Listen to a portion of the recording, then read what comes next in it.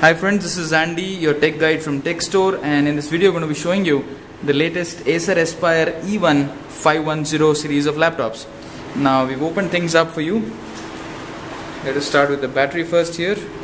The battery, as you can see here, is a 4-cell lithium-ion battery, and the power ratings as it reads very minutely over here are 14.5 volts and 2500 mAh, 37 watt hours in total. So with the ultra low voltage processor, this should give you in excess of 3.5 hour battery.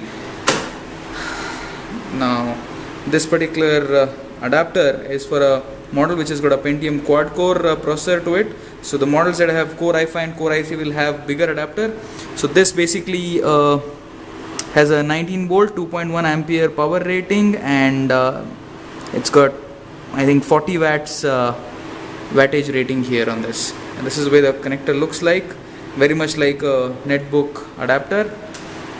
You have the power cable along with it, and then you have the warranty details, and you have the driver CD that comes along with. This is the way it looks on the top panel, and it is no different from the 570, 571 and the 572 Acer Aspire E1 series of laptops. As you can see, jet black, matte finish, very elegant looking top panel. Actually, the whole laptop has the same color. There's no difference whatsoever in the inner and the outer panels. Let me show you the tilt angles first. The tilt angles are amazing, as you can see. This is the tilt angle. As you can see, it's very slim, slimmer than most predecessors of the Acer Aspire series. Very slim laptop, and the viewing angle is, I suppose it's more than 145 degrees, 160, towards 160 degrees actually.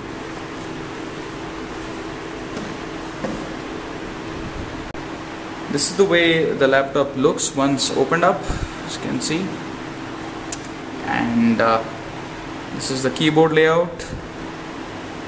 No difference whatsoever than the E51's 570 series. Full size chiclet keyboard.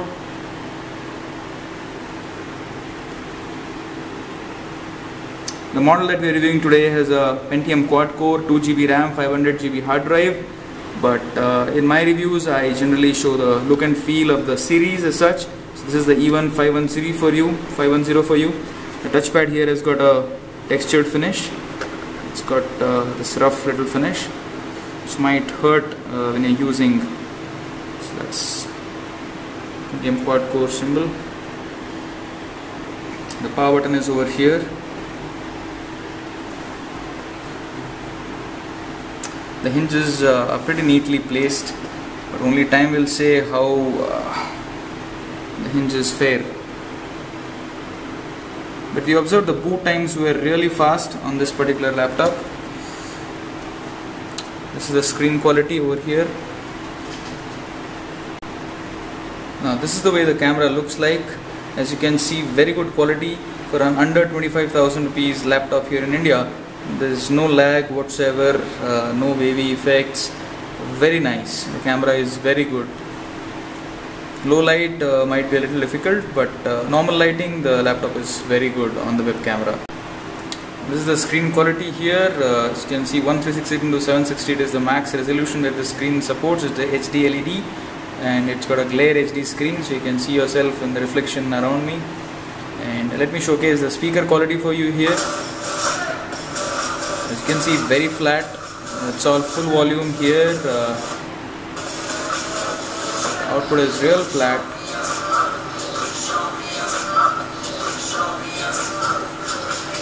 The speaker basically is getting output from the speakers which are based over here, and another one over here. It's not all that great, not very good on the speakers, but web camera quality is very good.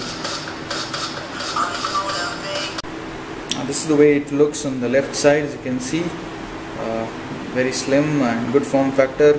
Good amount of heat dissipation area left here. Good amount of heat gets generated out of these vents. Consenting lock over here, VGA, Ethernet port, HDMI, USB 3.0. It has a headphone and mic combi jack over here. So this is the way it looks on the left. Let me show the front panel. You have a memory card reader. You have 4 indicators. One is the power, battery, you have hard drive and Wi-Fi. These are the 4 indicators that are there over here.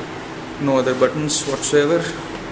On the right you have 2 more USB ports, DVD drive, DVD writer to be precise, and a charging port connector.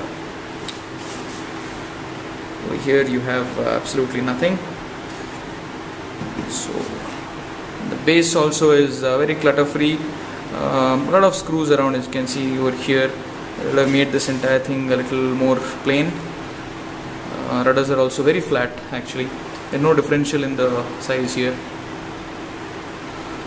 So this, my friends, was a review of the Acer E1510, the Pentium quad-core version. All the 510s will look the same and there will not be any difference but for the configuration. So you can buy the laptop if you like the looks and feel and the IO ports that it has got on our website techstore.co.in.